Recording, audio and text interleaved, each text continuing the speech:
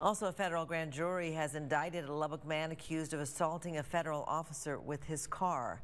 According to court documents, 45-year-old Gerardo Avila forcibly assaulted a U.S. Marshal with his vehicle, considered a deadly and dangerous weapon. Avila was also one of 12 sex offenders arrested by Lubbock police in August during Operation Lubbock Tornado. He is charged with 2 counts of failing to register as a sex offender. Avila is now held at the Lubbock County Detention Center on a combined bond of more than $200,000.